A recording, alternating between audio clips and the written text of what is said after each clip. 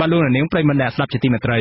ប្រធានរាជបណ្ឌិតសភាកម្ពុជាលោកសុកទូចបានលើកឡើងថាភាគីឡាវបានដាក់ពាក្យប្តឹងកម្ពុជាទៅតុលាការយុត្តិធម៌អន្តរជាតិ ICJ របស់អង្គការសហប្រជាជាតិប្រចាំទីក្រុងឡាអេប្រទេសហូឡង់ពាក់ព័ន្ធនឹងបញ្ហាចំនួនព្រំដែនរ៉ាំរ៉ៃនៅខេត្តស្ទឹងត្រែងត្រង់ចំណុចអូតាងាវ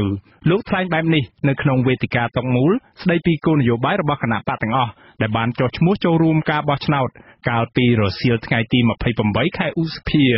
នៅរាជបណ្ឌិតសភាកម្ពុជាលោកសុកទូចថាលោកបានត្រៀមឯកសារពាក់ព័ន្ធមួយចំនួននិងមានផែនទីចំនួន13ផ្ទាំងរួមទាំងការសិក្សាស្រាវជ្រាវរបស់លោកផ្ទាល់ផងដើម្បីត្រៀមតតាំងផ្នែកច្បាប់ជាមួយភាគីឡាវកាលពីដើមខែសីហាឆ្នាំ2017លោកនាយករដ្ឋមន្ត្រីហ៊ុនសែនធ្លាប់បានព្រមានបញ្ចេញកងទ័ពទៅកាន់តំបន់ព្រំដែននៃខេត្តស្ទឹងត្រែងនិងទុកពេលវេលាឲ្យភាគីឡាវដកទ័ពចេញក្នុងរយៈពេល6ថ្ងៃក្រោយពីលោកហ៊ុនសែនព្រមានរួចនាយករដ្ឋមន្ត្រីឡាវលោកថងលួនស៊ីសូលីតបានឯកភាពដកកងទ័ពរបស់ខ្លួនឲ្យអស់គិតត្រឹមថ្ងៃទី13ខែសីហាឆ្នាំ2017កាលពីដើមឆ្នាំ2017ទាហានឡាវប្រដាប់ដោយអាវុធរាប់រយនាក់បានសង់លេនដ្ឋាននៅលើកោះឫស្សីត្រង់ចំណុចអូតាងាវនិងអូអាឡៃនៃឃុំសេកុងស្រុកសៀមប៉ាងប្រហែលជាង1ខែមកហើយក្នុងគោលបំណងដើម្បីគ្រប់គ្រងដីនៅតំបន់នោះគណៈសក្តានុពលធនធានធម្មជាតិនៅទីនោះសម្បូររ៉ែមាសនិងរ៉ែត្បូងលើសពីនេះយោធាឡាវបានព្យាយាមរារាំងកងកម្លាំងវិស្វកម្មរបស់កម្ពុជាមិនឲ្យស្ថាបនាផ្លូវខ្សែក្រវ៉ាត់ព្រំដែននៅតំបន់នោះផងដែរប្រទេសកម្ពុជាមានព្រំដែនគោកជាប់ជាមួយប្រទេសឡាវប្រវែង540គីឡូម៉ែត្រក្នុងនោះមានបង្គោលព្រំដែនដែលត្រូវបោះចំនួន145បង្គោលបច្ចុប្បន្នរបបដឹកនាំនៃប្រទេសទាំងពីរបានបោះបង្គោលរួចចំនួន121បង្គោលដែលស្មើនឹងប្រមាណ 84% មន្ត្រីនៃរបបលោកហ៊ុនសែនឲ្យដឹងថាចំណុចដែលនៅសេសសល់មិនទាន់បោះរួចគឺស្ថិតនៅក្នុងខេត្តព្រះវិហារនិងខេត្តស្ទឹងត្រែង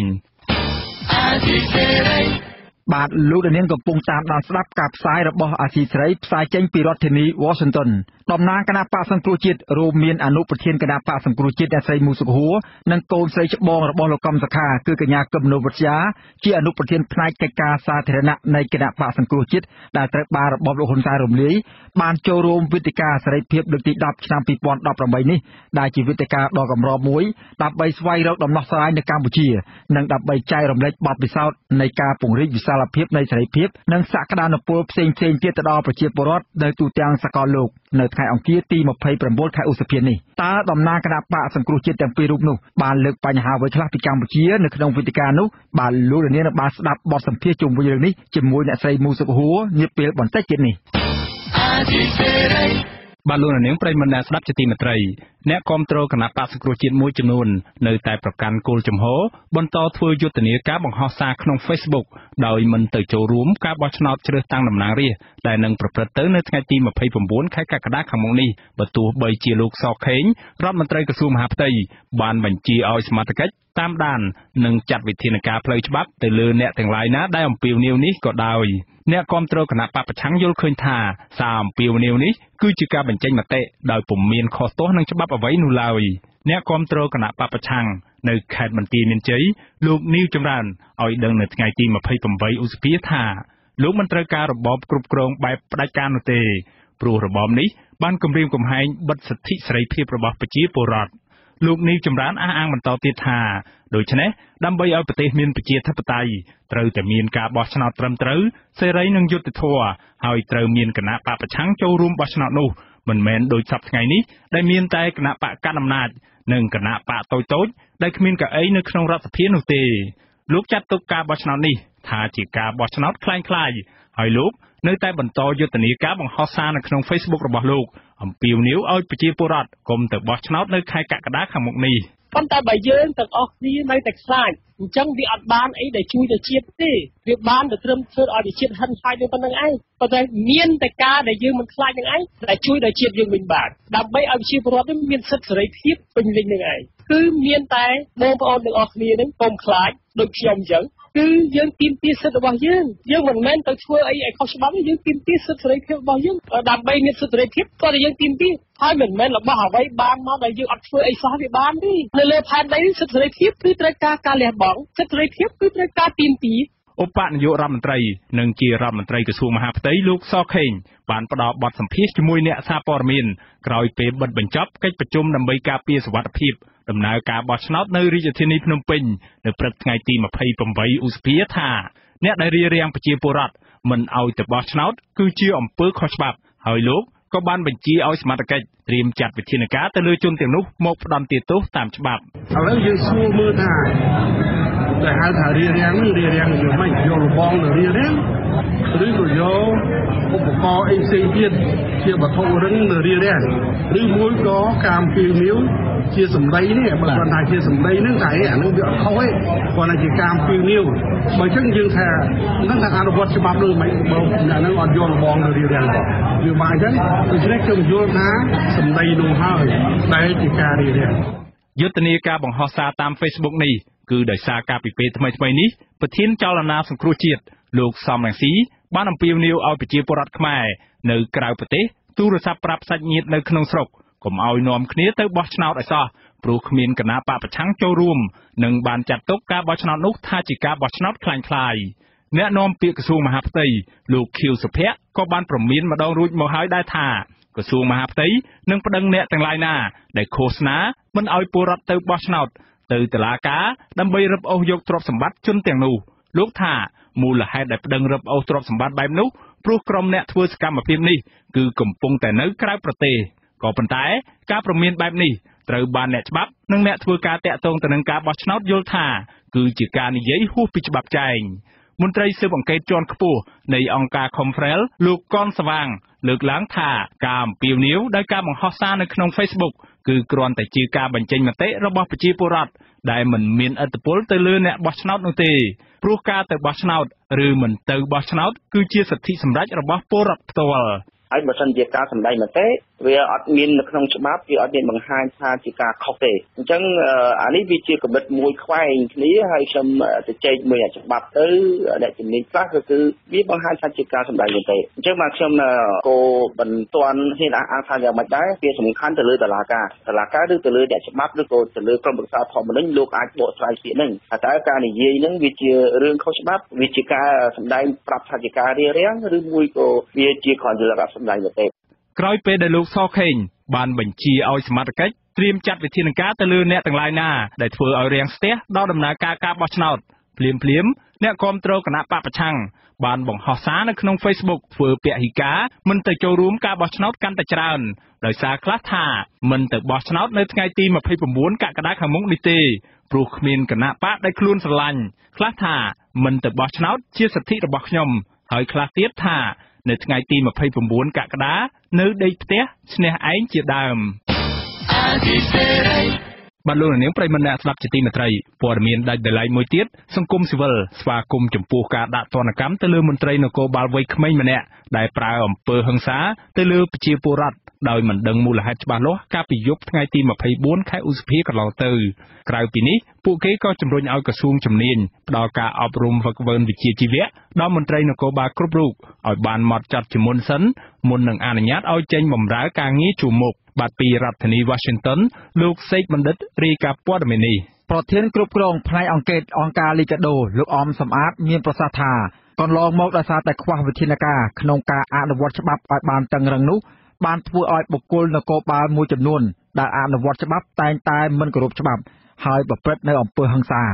ប៉ុន្តែមួយរយៈពេលចុងក្រោយនេះលោកសង្កេតឃើញថាការអនុវត្តច្បាប់ប្រសើរឡើងទៅលើមន្ត្រីនគរបាលដែលមិនគោរពច្បាប់និងប្រព្រឹត្តបទល្មើសព្រហ្មទណ្ឌត្រូវបានចាប់ខ្លួននិងដាក់ទោសទណ្ឌអានឹងគឺយើងគ្រប់គ្រងយើងជាសង្គមស៊ីវិលជាផ្នែកអង្គការសិទ្ធិមនុស្សគឺយើងជំរុញឲ្យមានការអនុវត្តច្បាប់តាមរបៀបនេះបានន័យថាជនណាក៏ដោយឲ្យទៅប្រព្រឹត្តខុសគឺក៏ត្រូវទៅទទួលទោសតាមផ្លូវច្បាប់ទោះបីជាគាត់ជាមន្ត្រីនគរបាលឬក៏មន្ត្រីនគរបាលយុត្តិធម៌ក៏ដោយគឺយើងអនុវត្តច្បាប់យើងមិនអាចយកអំពើហិង្សាទៅប្រើប្រាស់ឬក៏វាការវេទដំនឹងទៅប្រើប្រាស់ទៅលើ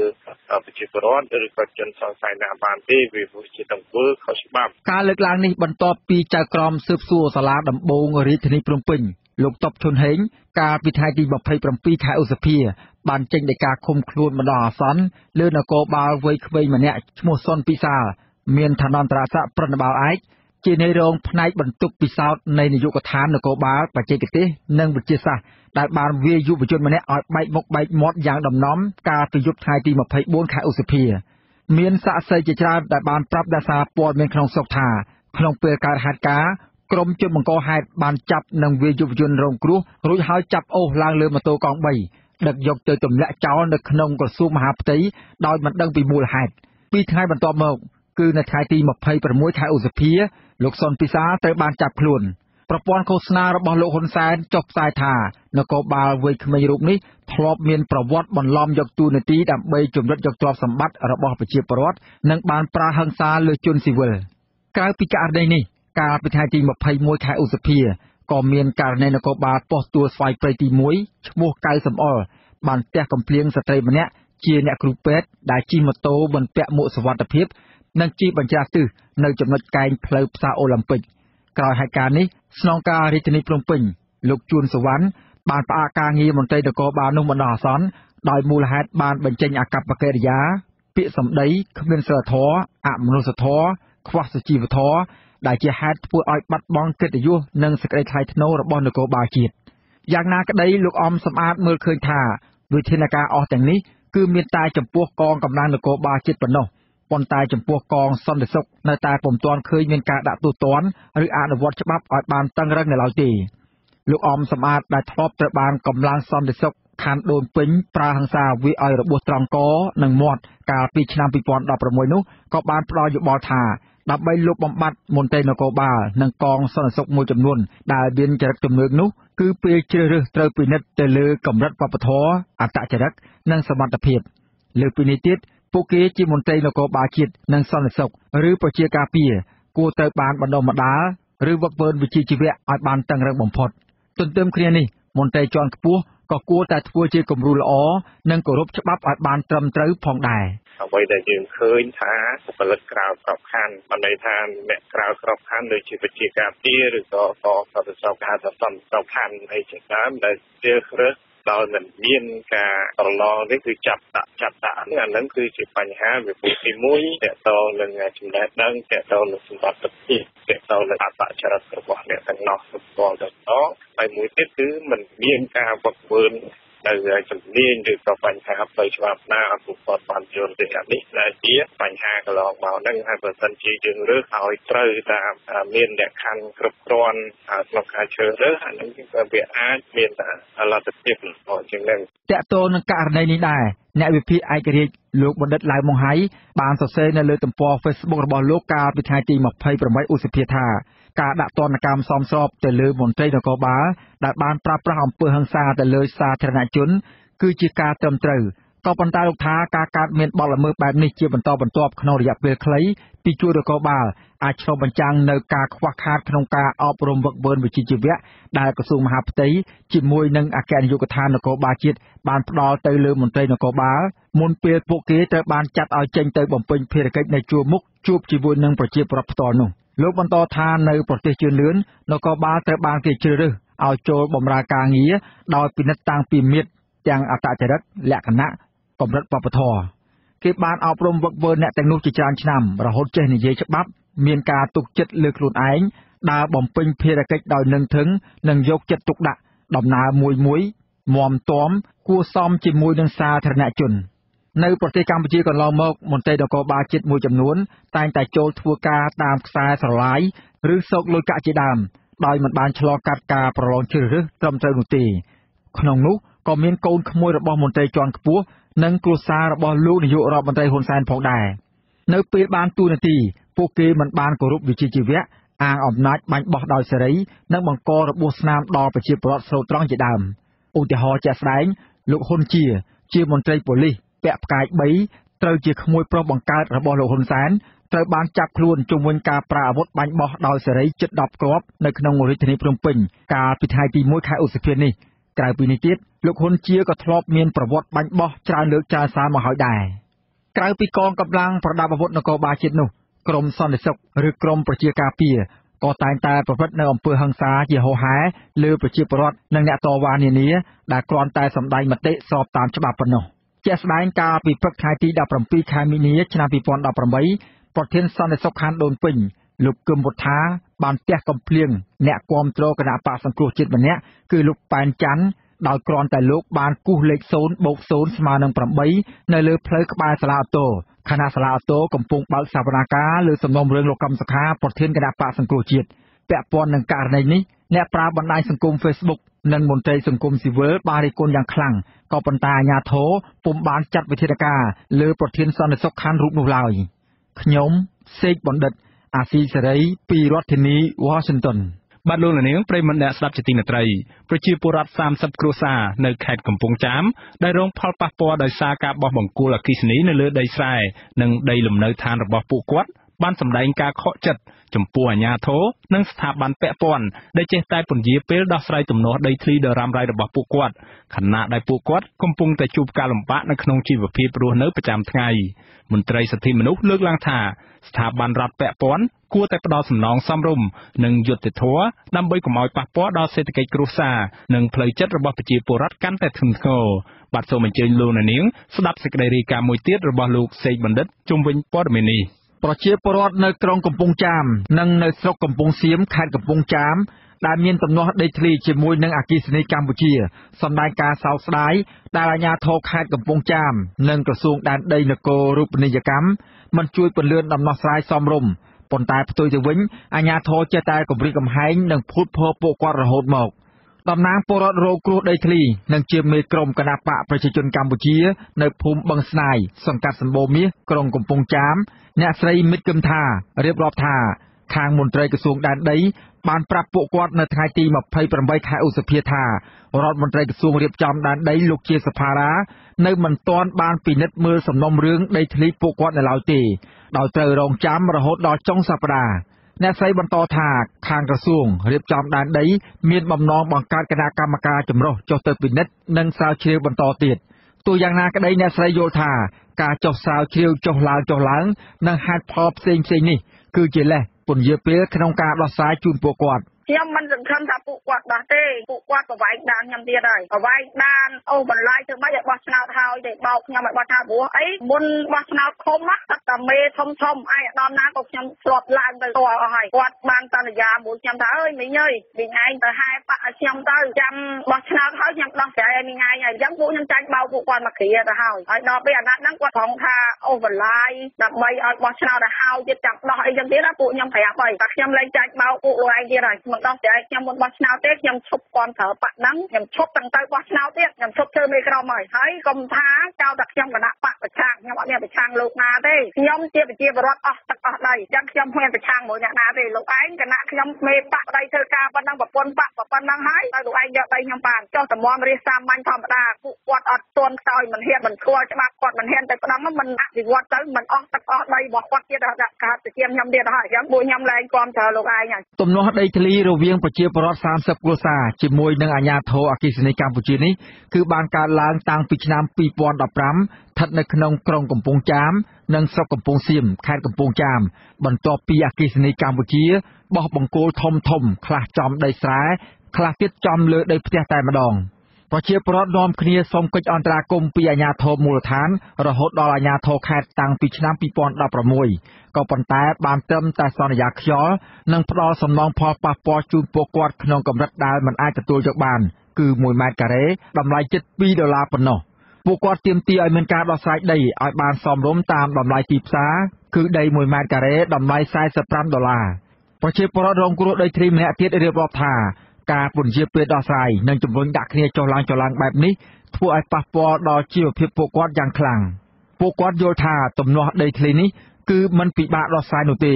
ប្រសិនបើអាជ្ញាធរដោះស្រាយតាមច្បាប់ភូមិបាលដោយយុត្តិធម៌នោះខ្ញុំមិនអាចទទួលយកបានទេគាត់ថាសងឲ្យខ្ញុំហ្នឹងតែ1ការ៉េតែ1រៀល5កាក់តែចំណែកខ្ញុំគេពាត់ដីផ្ទះជុំវិញផ្ទះខ្ញុំហ្នឹងពីក្រោយចំទៅលើដីខ្ញុំពីមុខវាចំគៀកបង្គោលភ្លើងហ្នឹងតែម្ដងអាចជំហៀងក៏ចឹងជុំវិញហ្មងផ្ទះខ្ញុំមួយផ្ទះខ្ញុំតាំងសង់ហ្នឹងចំណងមករឹងមាំហើយដល់ពេលខ្ញុំចាប់ផ្ដើមធ្វើខ្ញុំមិនទាន់បានធ្វើហើយផងគាត់មកធ្វើពាត់ផ្ទះខ្ញុំហ្នឹងតែខ្ញុំរស់នៅរបៀបម៉េចបើសិននៅខាងមុខគេហៅថាភ្លើងអាធំហ្នឹងហ្មងណាហើយទៅខាងឆ្វេងដៃភ្លើង2ធំចារួយអូកាត់ ពីលើផ្ទះខ្ញុំទៅដល់ខាងស្ដាំដៃមានមួយទៀតបានបត់កាច់ឈងមកមុខវិញក្រសួងដែនដីហ្នឹងគេចង់និយាយថាគេត្រូវការដោះស្រាយហ្នឹងទេបើដោះស្រាយមានអគ្គិសនីផ្ទាល់ហ្មងបើថាក្រសួងដែនដីដោះបានតែប៉ះពាល់ផលប៉ះពាល់ផ្សេងៗហ្នឹងណាគេថាគេអភិវឌ្ឍតែអីហ្នឹងអាហ្នឹងក្រសួងដែនដីគេជួយដោះបានបើថាអគ្គិសនីគេឲ្យអគ្គិសនីហ្មងចំណែកប្រធានគ្រប់គ្រងផ្នែកអង្គការអង្គការលីកាដូលោកអំសំអាតមានប្រសាសន៍ថាប្រសិនបើអាជ្ញាធរមានឆន្ទៈគឺអាចដោះស្រាយបានពីព្រោះដីទាំងនោះជាកម្មសិទ្ធិស្របច្បាប់របស់ប្រជាពលរដ្ឋហើយបើសិនជាយើងលឿននៃការដោះស្រាយទៅអានោះវាមិនធ្វើឲ្យប៉ះពាល់ធ្ងន់ធ្ងរឡើងសម្រាប់ជីវភាពរបស់ប្រជាពលរដ្ឋក៏ដូចជាការរស់នៅរបស់ប្រជាពលរដ្ឋណាពីព្រោះគាត់ពឹងផ្អែកទៅលើដីធ្លីទាំងអស់ហ្នឹងហើយបើសិនជាគាត់បាត់បង់ទៅគាត់មិនដឹងជារកមិនអីទេហើយអាការរងចាំយូរទៅនេះក៏ធ្វើឲ្យពួកគាត់ហ្នឹងវាបាត់ជំនឿទៅលើការដោះស្រាយរបស់អាជ្ញាធរហ្នឹងណាបាទហើយធ្វើឲ្យពួកគាត់ហ្នឹងអស់សង្ឃឹមកាន់តែខ្លាំងឡើងបាទក្រមប្រជាពលរដ្ឋរងគ្រោះដីធ្លីអះអាងថាប្រសិនបើនៅសប្តាហ៍នេះពួកគាត់នៅតែមិនទាន់ទទួលព័ត៌មានជាក់លាក់នៃការចុះដោះស្រាយរឿងនេះទេ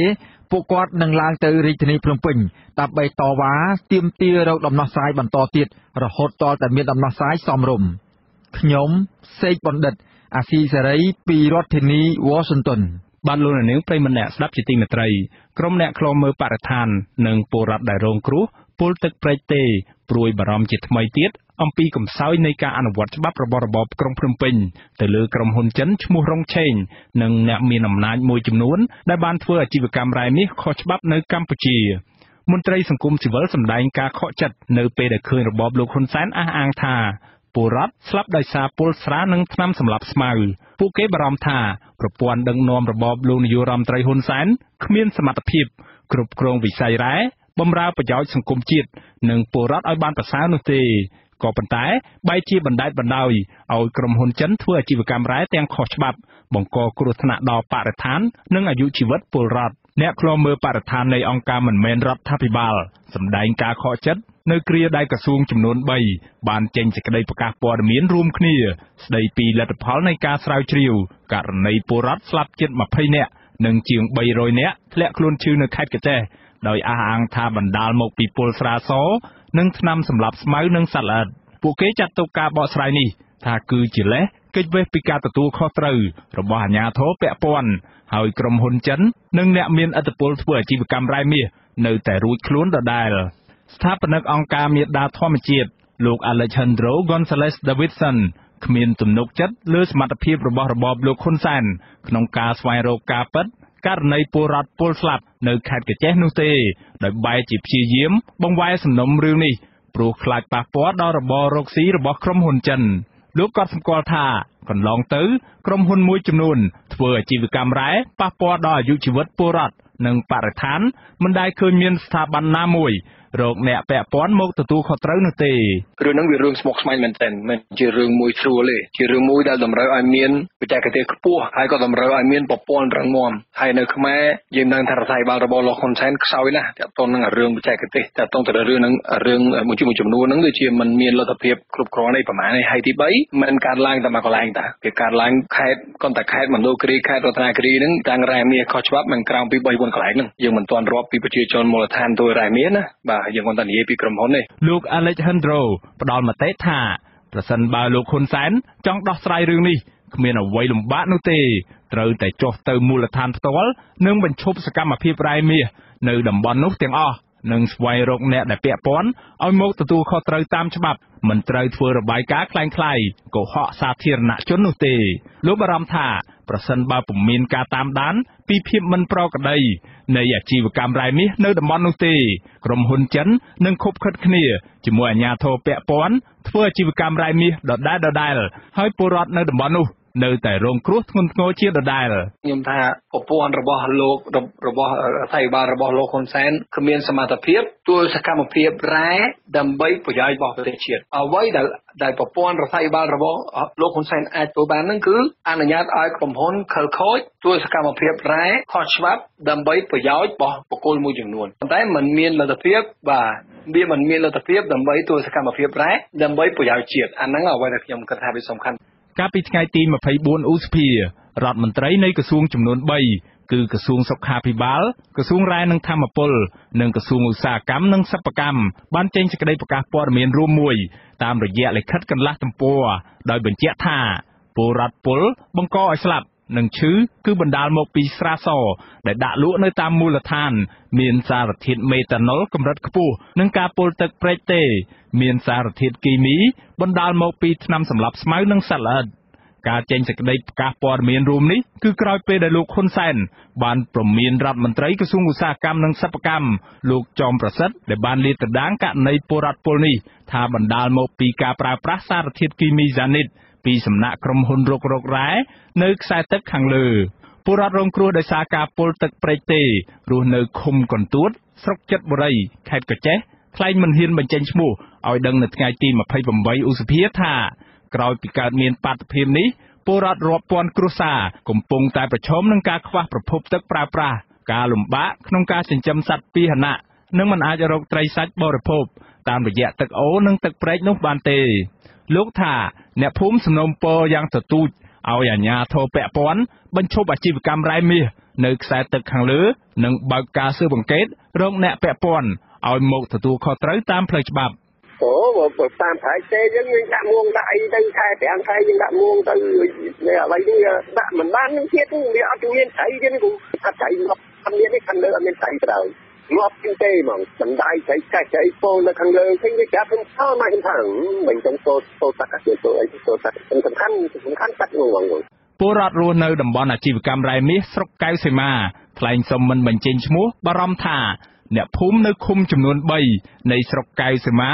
កំពុងតែភ័យព្រួយបញ្ហាប្រឈមសពគ្រប់បែបយ៉ាងនៅគ្រាដែលក្រុមហ៊ុនបង្ហូរគីមីចូលទឹកអូរដែលជាកន្លែងដែលពួកគេអាស្រ័យផលបណ្ដាលឲ្យទឹកអូរជាច្រើនខ្សែមានជាតិពុលប្រើប្រាស់មិនបានចំណែកសត្វពាហនៈអ្នកភូមិងាប់ជាបន្តបន្ទាប់នៅគ្រាដែលផឹកទឹកអូរនោះលោកថាអ្នកភូមិមិនទុកចិត្តអាជ្ញាធរមូលដ្ឋានក្នុងការស្វែងរកដំណោះស្រាយពីផលប៉ះពាល់នានានោះទេព្រោះអាជីវកម្មរ៉ែមាសនៅតំបន់នោះមានលក្ខណៈធំធេងនិងស្មុគស្មាញហើយក្រុមហ៊ុនចិនបានប្រើទុនវិនិយោគរ៉ែមាសផ្លូវងងឹតរាប់លានដុល្លារនិងបានខុបខិតជាមួយអាជ្ញាធរពាក់ព័ន្ធមួយចំនួនបងមិនដឹងจะធ្វើមិននឹងទេបងប្អូនជនជាតិយើងខាងនេះគ្មានទ្រឹស្ដីគ្មានសមត្ថភាពនឹងទប់ស្កាត់ទេគេថាមួយម៉ាត់ថាការងារហ្នឹងគឺការងារដើម្បីរីកចម្រើនប្រទេសជាតិឯណាឯណីហើយបងប្អូនប្រជាពលរដ្ឋយើងតែលើពាក្យនឹងហើយអត់ហ៊ានទេថាមានអ្នកខ្លះទៀតពួកប៉ូលីសអីគេនិយាយណាដល់គេថាគុំទប់កាត់អីថាគុំធ្វើអាហ្នឹងគឺតែគេចុះពីសម្ដេចអស់ហើយបានគេធ្វើអភិបាលរងខេត្តមណ្ឌលគិរីលោកច័ន្ទថាបានប្រាប់អាស៊ីសេរីកាលពីថ្ងៃទី22ឧសភាថាក្រុមហ៊ុនចិនឈ្មោះរងឆេងពុំទាន់មានច្បាប់អនុញ្ញាតឲ្យធ្វើអាជីវកម្មរុករករ៉ែមាសនៅឡើយទេលោកថាអាជ្ញាធរខេត្តបានសម្រេចផ្អាកអាជីវកម្មរុករករ៉ែមាសនៅតំបន់នោះទាំងអស់ជាបណ្ដោះអាសន្នរួមទាំងអាជីវកម្មជាលក្ខណៈសហគមន៍ផង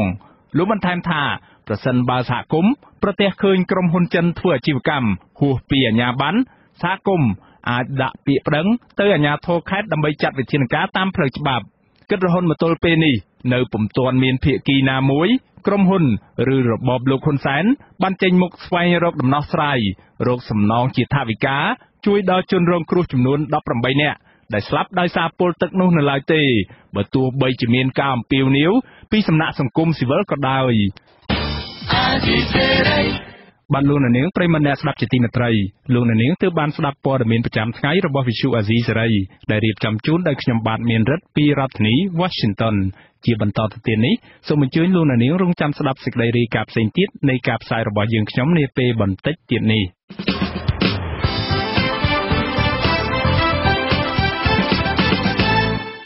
បាទលោកនាងកញ្ញាប្រិយមិត្តអ្នកស្ដាប់ជាទីមេត្រីនៅក្នុងកម្មវិធីផ្សាយជាបន្តទៅទៀតនេះយើងខ្ញុំមានបទសម្ភាសន៍និងសេចក្តីរាយការណ៍មួយចំនួនផ្ដោតអំពីតំណាងគណៈបកសង្គ្រោះជាតិកំពុងស្វះស្វែងរកកិច្ចអន្តរាគមន៍ពីប្រទេសណ័រវេដើម្បីដោះស្រាយបញ្ហានយោបាយនៅកម្ពុជាខណៈចូលរួមវេទិកាសេរីភាពលើកទី10ឆ្នាំ2018នេះពលរដ្ឋស្នើឲ្យព្រះមហាក្សត្រគុំអំពាវនាវឲ្យពលរដ្ឋទៅបោះឆ្នោតបើគ្មានគណៈបកប្រឆាំងចូលរួមសកម្មជនបរិស្ថានតំបន់អរ៉ែងដែលរត់ភៀសខ្លួនក្រោយការលបបាញ់ប្រហារកំពុងតែប្រឈមនឹងបញ្ហាជីវភាពរស់នៅហើយនៅចុងកម្មវិធីលោកដានៀងនឹងបានស្ដាប់ព័ត៌មានបញ្ចប់ សូមអញ្ជើញអស់លោកនាងតាមដានស្ដាប់ការផ្សាយរបស់យើងខ្ញុំជាបន្តទៅទៀតដោយមេត្រី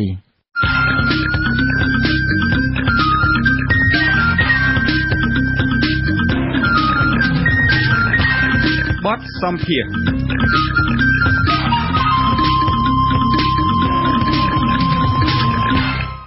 បាទតំណាងគណៈបកសង្គ្រោះជាតិរួមមានអនុប្រធានគណៈបកអ្នកស្រីមូសុខួរនិងអនុប្រធានផ្នែកកិច្ចការសាធារណៈរបស់គណៈបកគឺកញ្ញាកឹមមនុស្សវិទ្យាបច្ចុប្បន្នកំពុងមានវត្តមាននៅទីក្រុងអូស្ឡូប្រទេសណ័រវេដើម្បីចូលរួមវេទិកាសេរីភាពអូស្ឡូឆ្នាំ2018លើកទី10វេទិកានេះគឺជាសន្និសីទប្រចាំឆ្នាំដ៏កម្រមួយដែលសកម្មជនឬអ្នកធ្វើការតស៊ូមតិផ្នែកសិទ្ធិមនុស្សសិល្បករសិល្បករនីសហគ្រិនមកពីវិស័យផ្សេងៗនិងបណ្ដាក្រុមមេដឹកនាំលើពិភពលោកបានជួបប្រជុំគ្នាដើម្បីធ្វើការចែករំលែកបទពិសោធន៍និងរឿងរ៉ាវដែលពួកគេបានជួបប្រទះនៅតាមប្រទេសរៀងៗខ្លួនក្នុងគោលបំណងដើម្បីស្វែងរកមធ្យោបាយនានាក្នុងការពង្រីកវិសាលភាពនៃសេរីភាពនិងសក្តានុពលដល់ប្រជាពលរដ្ឋនៅទូទាំងពិភពលោកបាទវេទិកាសេរីភាពអូស្ឡូឆ្នាំ2018នេះប្រព្រឹត្តទៅចាប់ពីថ្ងៃទី28ដល់ថ្ងៃទី30ខែឧសភានេះបាទជាបន្តទៅទៀតនេះសូមអញ្ជើញអស់លោកនាងស្ដាប់បទសម្ភាសន៍រវាងលោកមានរិទ្ធនៃវិទ្យុអាស៊ីសេរីនិងអ្នកស្រីមូសុខួរជុំវិញការចូលរួមវេទិកាដ៏សំខាន់មួយនេះព្រមទាំងយុទ្ធនាការនានាដែលគណៈបកសង្គ្រោះជាតិនិងចលនាសង្គ្រោះជាតិកំពុងតែធ្វើមួយរយៈពេលចុងក្រោយនេះដើម្បីស្វែងរកដំណោះស្រាយនយោបាយនៅកម្ពុជា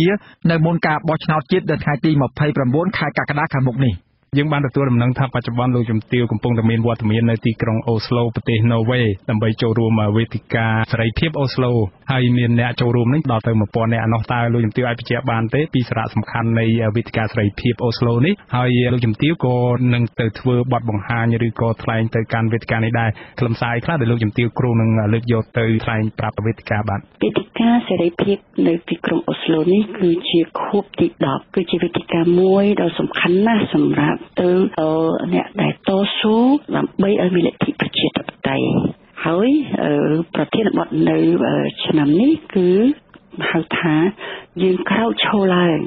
ងើបឡើងដើម្បីប្រជាធិបតេយ្យបាទវេទិកានេះគឺគេលើកស្ទួយនៅអ្វីដែលជាតម្លៃសិទ្ធិមនុស្សតម្លៃនៃគោលការណ៍ប្រជាធិបតេយ្យហើយសំខាន់បំផុតគឺអ្វីដែលជាស្មារតីនៃយើងជាមនុស្សលុះត្រាតែមានសេរីភាពមានលទ្ធិប្រជាធិបតេយ្យនៅវេទិកានេះទាំងកញ្ញាមនោវិជ្ជានិងខ្ញុំបានលើកឡើងអំពីការចាប់ចងលោកប្រធានកឹមសុខាដោយអយុត្តិធម៌ហើយនឹងការសម្លាប់លទ្ធិប្រជាធិបតេយ្យព្រមជាមួយនឹងគ្នានេះយើងក៏យកឱកាសនេះវេទិកានេះ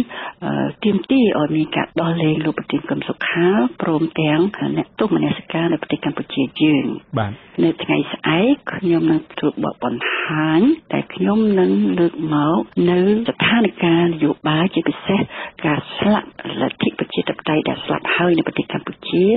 ដោយសារការប៉ុនប៉ងនៃរដ្ឋាភិបាល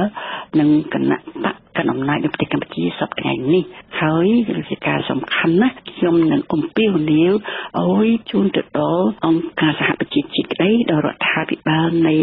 ដែលជារដ្ឋាភិបាលប្រជាធិបតេយ្យនេះគឺជាឱកាសហើយយើងបានសញ្ញាថាគេយកចិត្តទុកដាក់នៅការអំពាវនាវរបស់យើងនៅប្រទេសកម្ពុជាបាទអ្នកស្រីក្រៅពីការចូលរួមរបស់អ្នកស្រីហើយនិងកញ្ញាកឹមមនោវិជ្ជាក្រៅពីហ្នឹងមានតំណាងពីកម្ពុជាឬក៏ពីខាងរបបលោកហ៊ុនសែនមកចូលរួមដែរទេនៅក្នុងវេទិកានេះចាអត់ទេនេះគឺជាវេទិកាសម្រាប់អ្នកប្រជាធិបតេយ្យ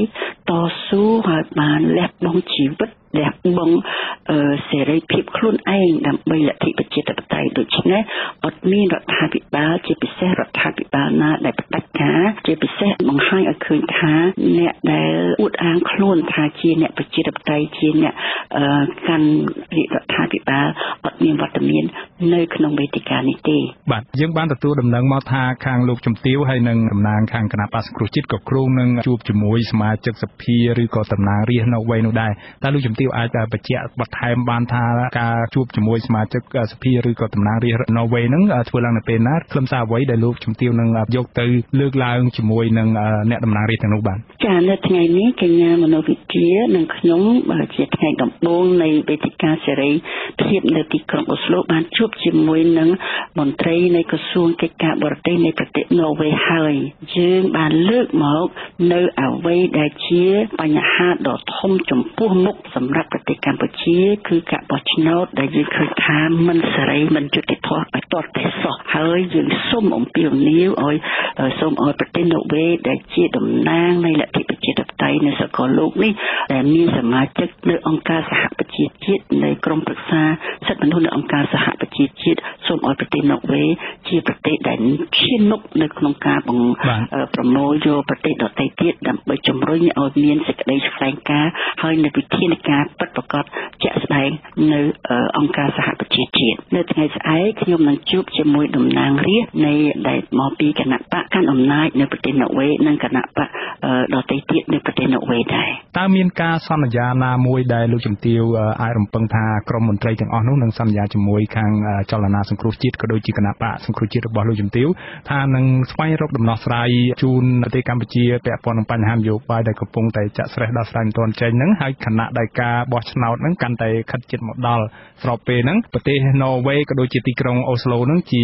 ទឹកដីមួយដែលល្បីល្បាញជុំវិញពិភពលោកថាជាទឹកដីដែលបានផ្ដល់ជូននៅដំណោះស្រាយសន្តិភាពជូនពិភពលោកនិងប្រទេសផ្សេងៗដែលជួបវិបត្តិកន្លងមកខ្ញុំសូមបញ្ជាក់ម្ដងទៀតថាការស្វាត់ស្វែងរកសម្លេងពីអ្នកគាំទ្រនៅអង្គការសហប្រជាជាតិក្តីនៅប្រទេសដទៃទៀតយើងឃើញថាយើងមានការគាំទ្រ45ប្រទេសទៅហើយ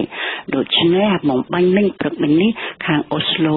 ប្រទេស Norway ក៏គេបានបញ្ជាក់ទៀតថាគេនៅនឹងបន្តការងាររបស់គេនៅអង្គការសហប្រជាជាតិនៃក្រុមប្រឹក្សាសិទ្ធិមនុស្សដែលនឹងជួបជុំនៅដើមខែ6ខាងមុខនេះគឺជាការសន្យារបស់គេហើយគេមិនដកថយនៅអ្វីដែលជាចំហរបស់គេនៅក្នុងការគាំទ្រឲ្យមានការបោះឆ្នោតដោយសេរីត្រឹមត្រូវនៃយុត្តិធម៌ការដោះលែងលោកប្រធានកឹមសុខាហើយនឹងការគេមិនអាចទទួលយកបាននៅរដ្ឋាភិបាលដែលមិនស្របច្បាប់ទេបាទអ្វីទៅដែលជាការជំរុញដែលគណៈបកសង្គ្រោះជាតិក៏ដូចជាក្រុមចលនាសង្គ្រោះជាតិកំពុងជំរុញធ្វើ lobby ឬក៏តាក់ទាញឲ្យសហគមន៍អន្តរជាតិជាពិសេសនៅអង្គការសហប្រជាជាតិតែម្ដងបណ្ដាប្រទេសដែលជាសមាជិកអង្គការសហប្រជាជាតិហ្នឹងឲ្យចេញនៅសេចក្តីសម្រេចណាមួយនៅខែមិថុនានេះតើសេចក្តីសម្រេចហ្នឹងនឹងនិយាយពីអ្វីហើយពាក់ព័ន្ធនឹងអ្វីដែរលោកជំទាវអាចបង្ហើបបានទេបាទសេចក្តីសម្រេចគឺយើងសូមឲ្យ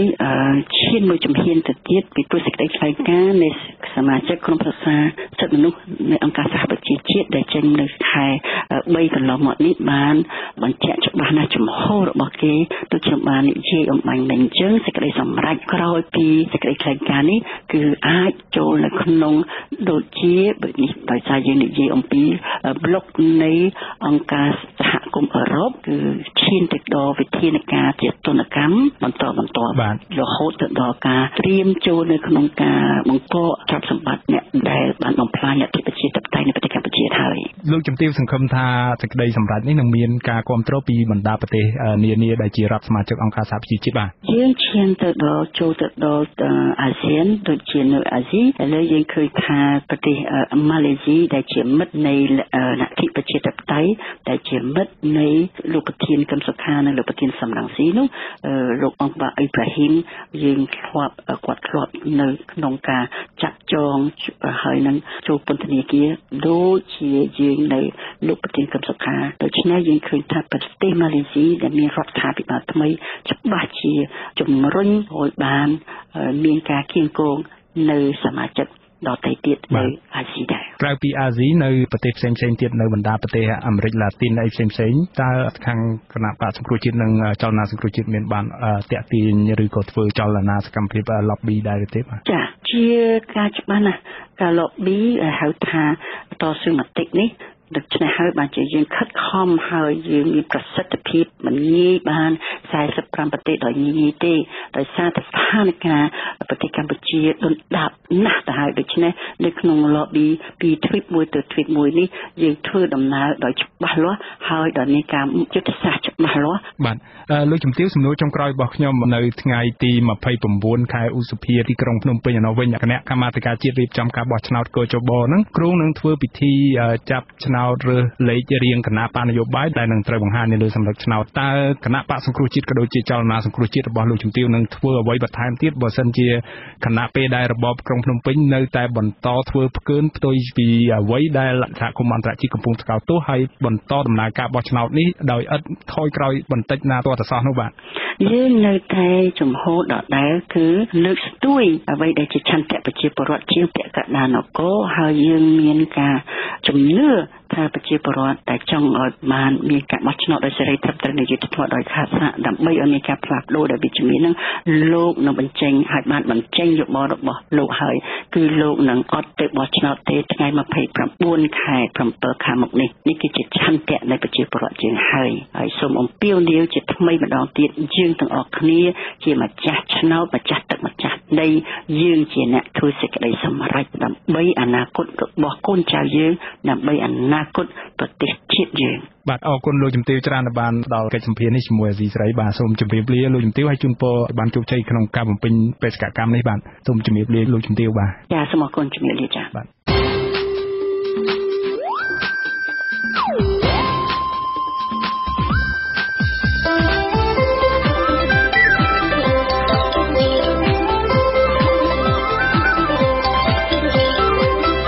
សេចក្តីរាយការណ៍ពិស្ដា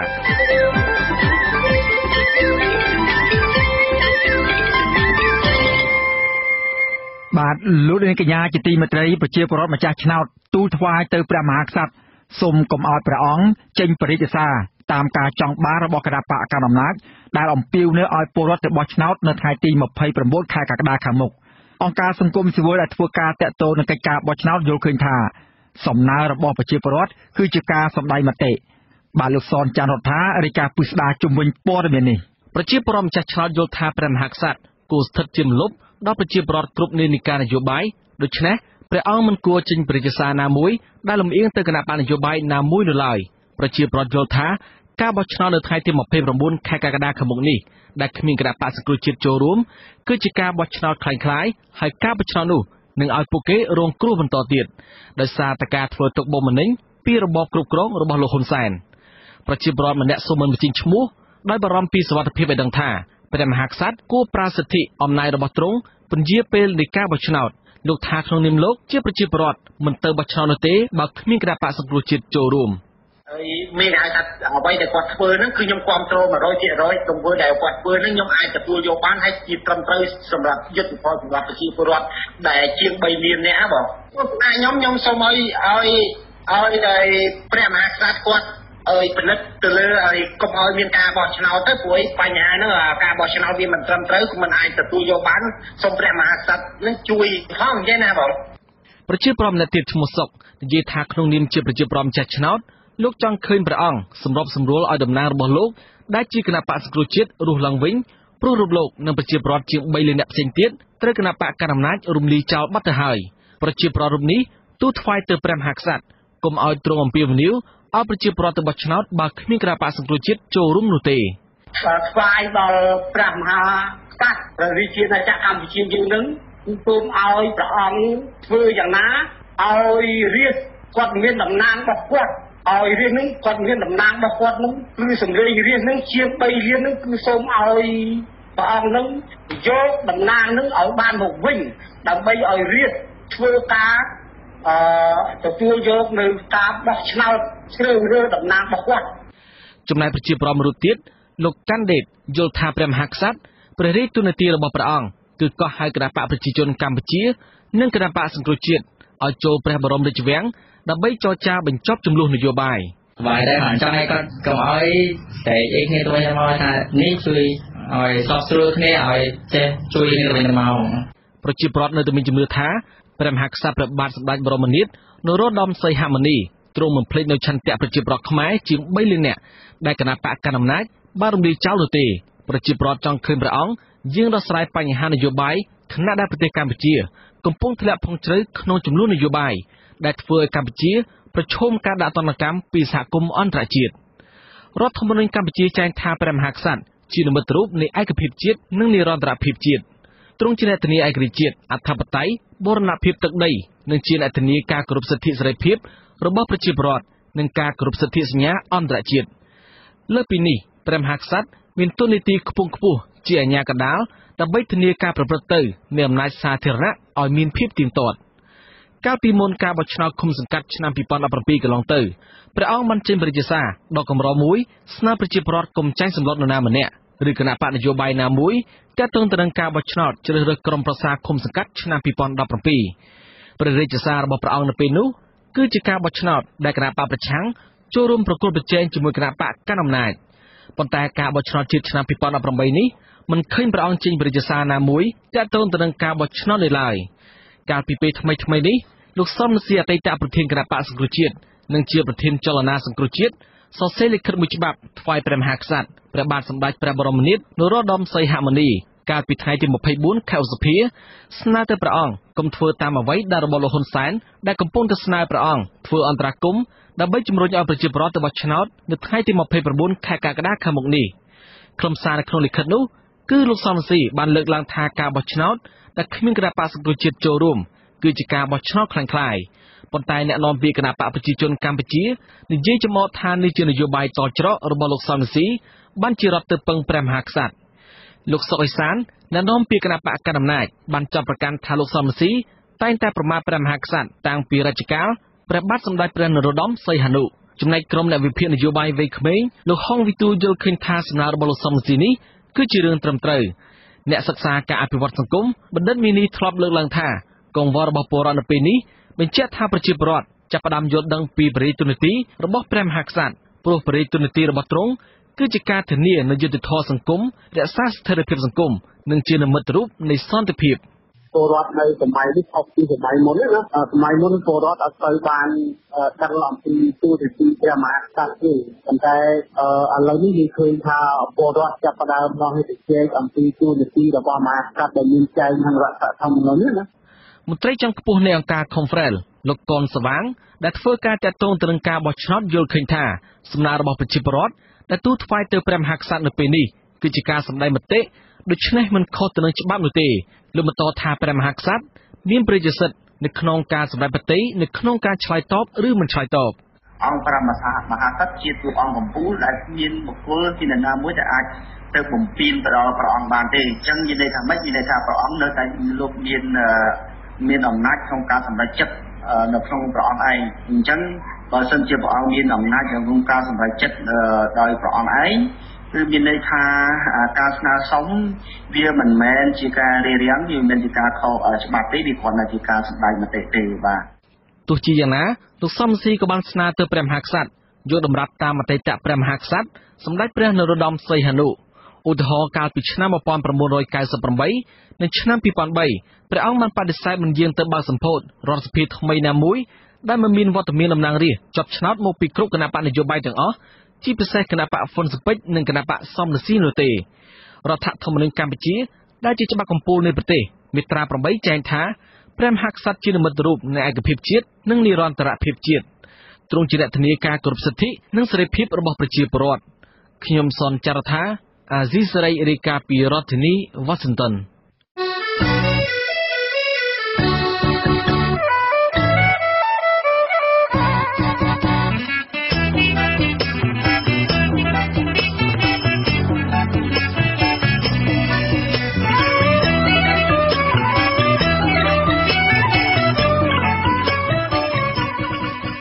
បាទលោកនាងកំពុងតាមដានស្រាប់ការផ្សាយរបស់វិទ្យុអាស៊ីសេរីផ្សាយចេញពីរដ្ឋធានី Washington សហរដ្ឋអាមេរិកសកម្មជនបរិស្ថានតំបន់អរ៉ែងដែលរងការលបបាញ់ប្រហារកាលពីពេលកន្លងទៅកំពុងប្រឈមទៅនឹងបញ្ហាជីវភាពប្រចាំថ្ងៃដោយសារមិនមានមុខរបររកចំណូលផ្គត់ផ្គង់គ្រួសារនិងស្ថិតនៅក្នុងស្ថានភាពរស់នៅលាក់ខ្លួនដើម្បីសុវត្ថិភាពផ្ទាល់ខ្លួនសកម្មជនរូបនោះមិនដឹងថាត្រូវរស់នៅលាក់ខ្លួនបែបនេះយូរប៉ុណ្ណាឡើយ ព្រោះសំណុំរឿងរបស់លោកនៅតែបន្តស្ងប់ស្ងាត់និងមិនមានចំណាត់ការអ្វីពីអាជ្ញាធរមានសមត្ថកិច្ចនៅឡើយទេ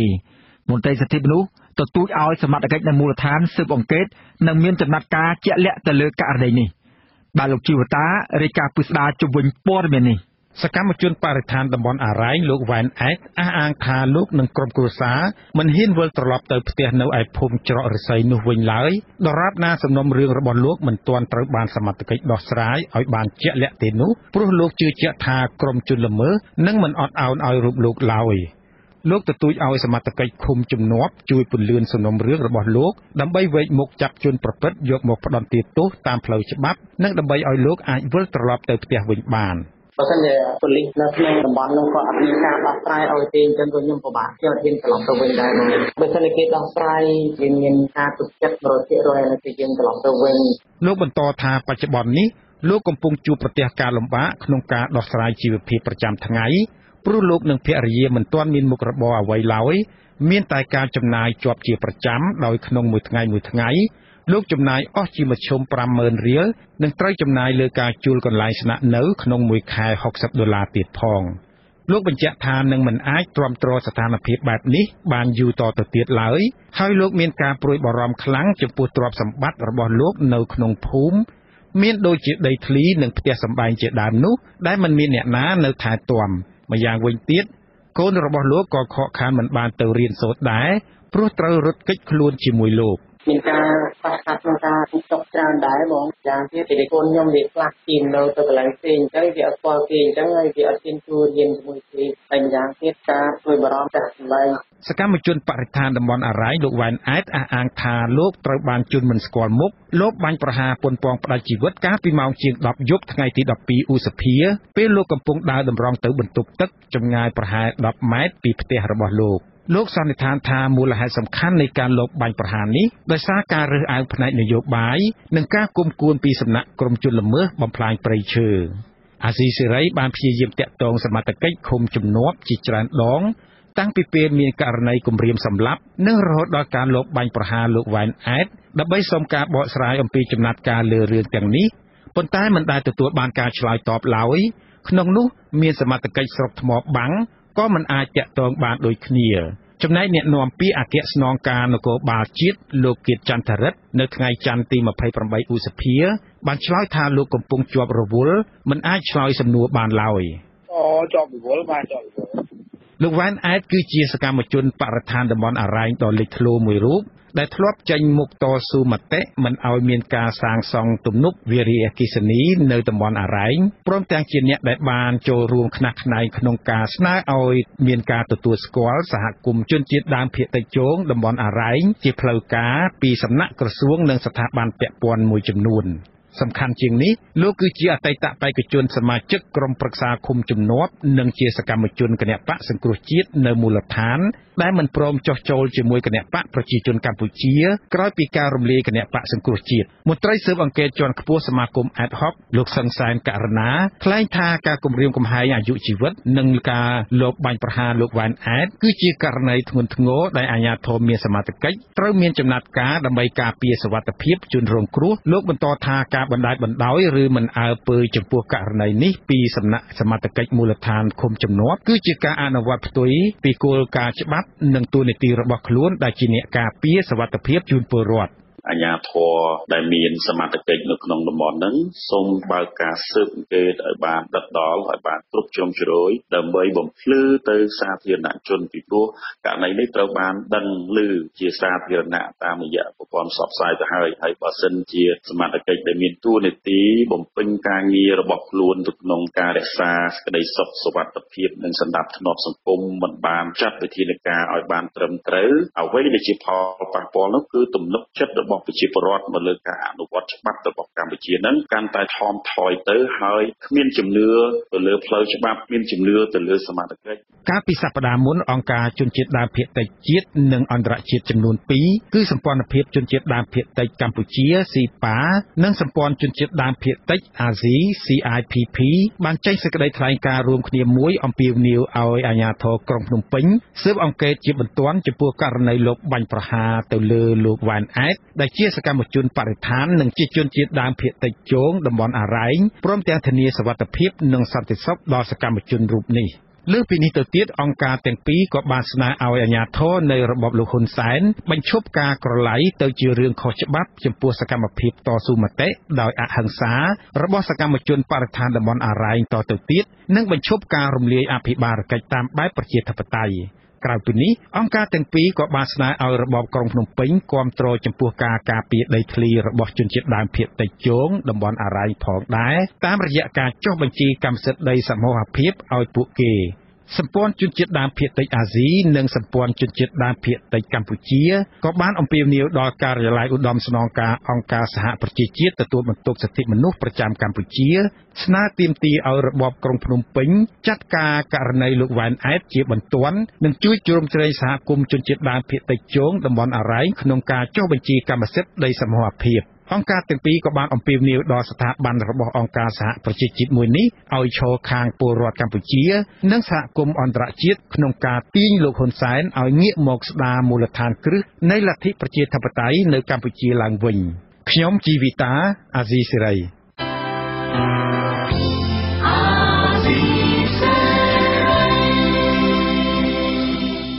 បាទជាបន្តទៅទៀតនេះខ្ញុំបាទមានរិទ្ធសូមជូនព័ត៌មានបញ្ចប់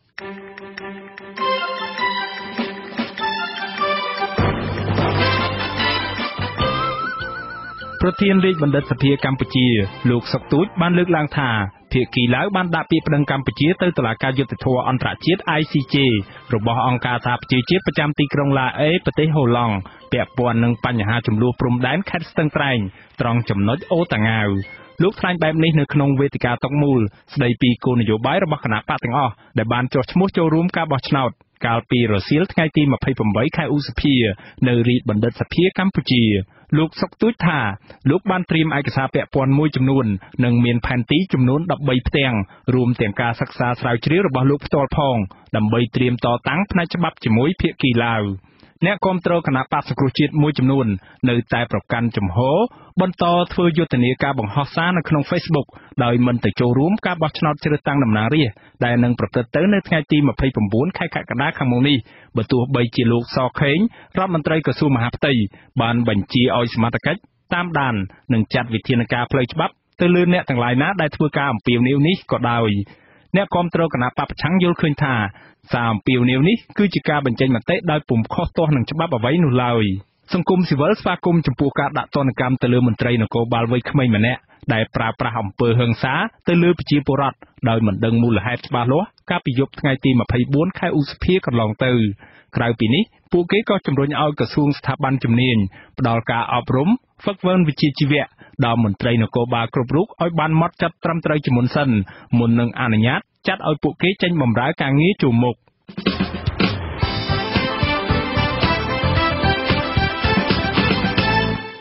បាទលោកនាងកញ្ញាប្រិយមិត្តអ្នកស្ដាប់ជាទីមេត្រីកម្មវិធីផ្សាយរយៈពេល1ម៉ោងនៃវិទ្យុអាស៊ីសេរីជាភាសាខ្មែរនៅពេលនេះចប់តែប៉ុណ្ណេះយើងខ្ញុំសូមជូនពរដល់លោកអ្នកនាងព្រមទាំងក្រុមគ្រួសារទាំងអស់ឲ្យជួបប្រកបតែនឹងសេចក្តីសុខចម្រើនរុងរឿងកុំបីឃ្លានឡើយខ្ញុំបាទសេកបណ្ឌិតខ្ញុំបាទមានរិទ្ធព្រមទាំងក្រុមការងារទាំងអស់នៃវិទ្យុអាស៊ីសេរីសូមអរគុណនិងសូមជម្រាបលាបាទសូមជម្រាបលា